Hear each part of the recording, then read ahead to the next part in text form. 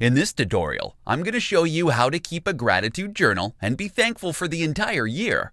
Over the past decade, psychology researchers have identified the great psychological, social, and physical benefits that come from giving thanks, and have discovered the best practices to help you reap those benefits.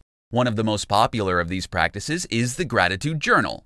To ensure that you experience all the benefits that keeping a gratitude journal can bestow upon you, you want to remember these tips.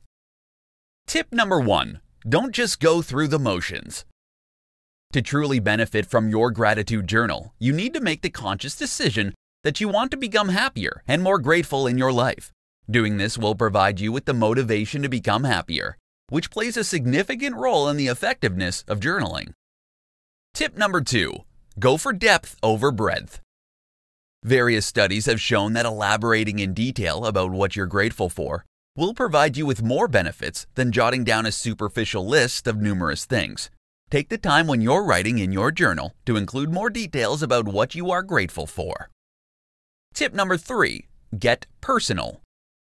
Rather than focus on the things that you are grateful for, try focusing more on the people that you are thankful for.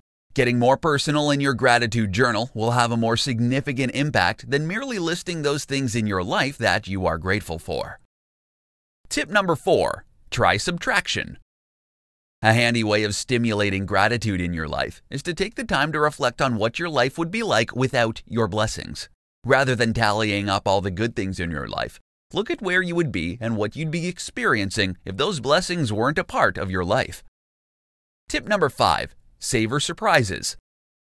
Surprises and unexpected blessings tend to bring on stronger levels of gratitude. So when you're surprised with an unexpected blessing, be sure to record the events in as much detail as possible. Tip number 6. Don't overdo it. Writing just once or twice a week is much more beneficial than writing in your gratitude journal every day. Studies have shown that writing in your journal only once a week for 6 weeks can boost your happiness more than people who write in their journals 3 times a week. Keeping a gratitude journal is about forcing yourself to pay attention to the good things in life that you tend to take for granted and can help you establish the habit of paying closer attention to the world around you. For more free educational content, visit learnforfree.biz. Content produced and distributed by AllSuperInfo.